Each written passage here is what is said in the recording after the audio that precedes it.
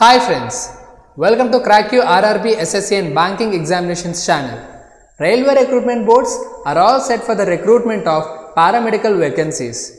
RRB has released the recruitment notification for paramedical vacancies across various regional RRBs. According to RRB Paramedical Recruitment 2019 notification, a total of 1937 paramedical posts like staff nurse, dental hygienist, dietitian, optometrist, dialysis technician, health and malaria inspector grade 3 and other posts. Now we are looking at the official website of RRB Secunderabad. Here we can see the centralized employment notice for the recruitment of paramedical categories. To download RRB NTPC previous papers, go to google.com and search Kraku RRB NTPC previous papers. Go to the first link from the search results. Click on Take Test to take the test. Click on the notification. Here we can see the detailed notification followed by online registration for paramedical categories. This is the centralized employment notification released by RRB boards for the vacancies of paramedical category. Now let's have a look at the important dates.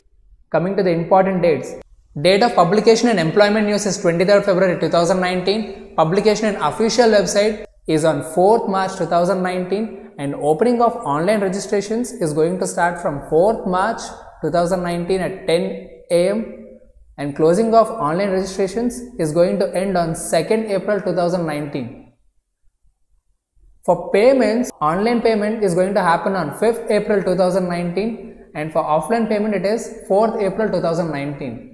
Closing of online submission of applications complete in all respects is on 7th April 2019. The computer based test is tentatively going to schedule during first week of June 2019.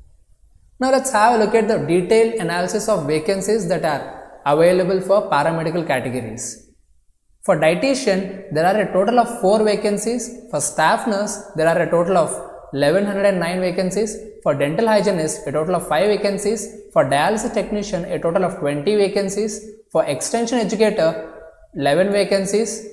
Health and malaria inspector grade 3, there are 289 vacancies. For lab superintendent grade 3, there are 25 vacancies. For optometrist, there are 6 vacancies. For perfusionist, it is 1 vacancy. Physiotherapist, it is 21 vacancy. Pharmacist grade 3, 277 vacancies. Radiographer, 61 vacancies. Speech therapist, 1 vacancy. ECG technician, 23 vacancies. Lady health visitor, 2 vacancies. Lab assistant grade 3, 82 vacancies. A total of 1937 vacancies across all these categories are released. Now let's come into the important instructions. Candidates waiting for final year results of prescribed educational qualifications should not apply. That means candidates who are in the final year and who are not getting the results before 2nd April 2019 cannot apply. If your results are going to be out before 2nd April 2019, those candidates can happily apply for this examination.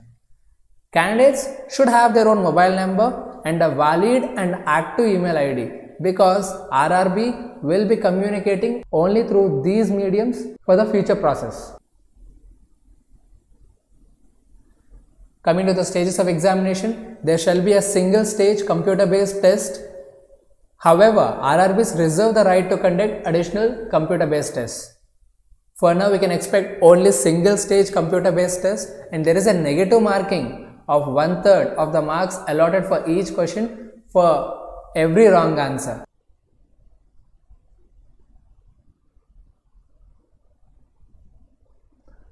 Now coming to eligibility criteria. A candidate must satisfy either of these conditions. He should be a citizen of India or a subject of Nepal or a subject of Bhutan or a Tibetan refugee who came over to India before 1st January 1962 with the intention of permanently settling in India, or a person of Indian origin who has migrated from any of these listed countries.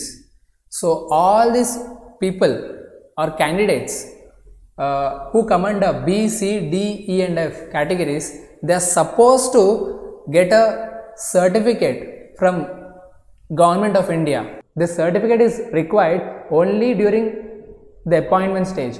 For initial rate of applying the examination and attempting the examination, you are not supposed to produce this.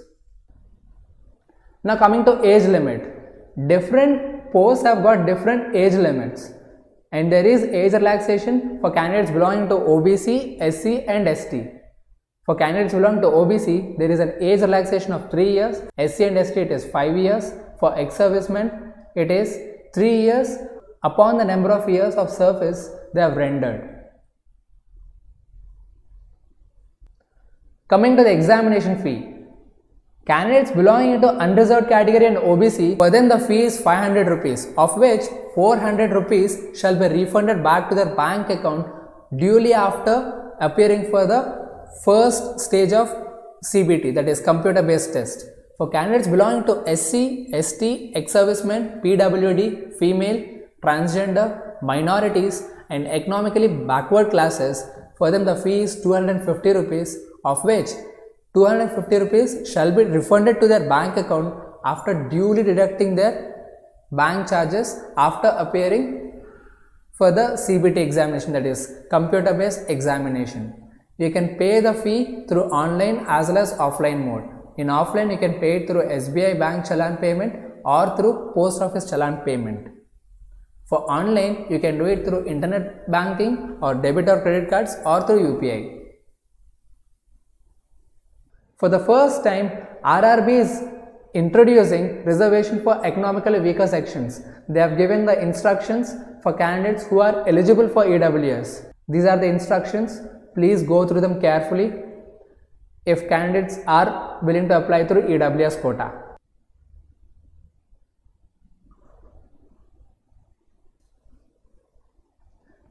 Now coming to the recruitment process. Initially, candidates are supposed to submit their online application. Only one application is accepted per candidate, followed by a single computer based test which is going to be conducted.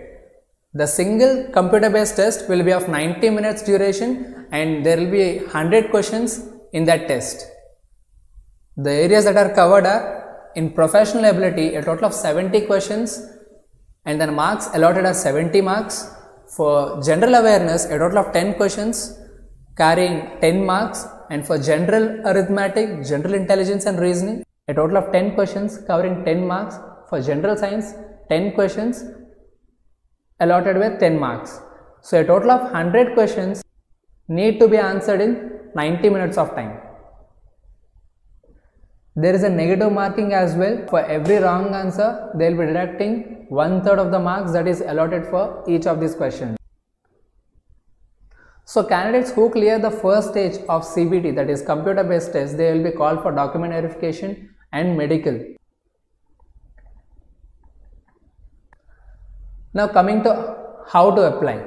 Candidates can apply for notified posts by going through their regional RRBs. Before applying for the post, candidates are supposed to read the following instructions carefully.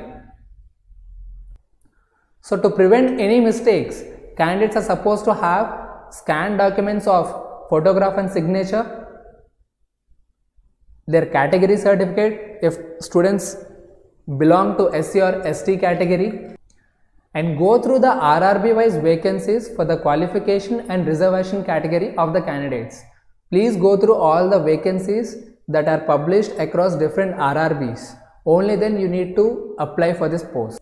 To score better in RRB exams, practice previous year papers and mock tests. Please do Google search for CrackU RRB mocks for attempting free mocks. Please do Google search for CrackU RRB previous year papers to attempt previous year papers of RRB. So for more videos, please do like and subscribe to our channel and press the bell icon for more notifications. Thank you.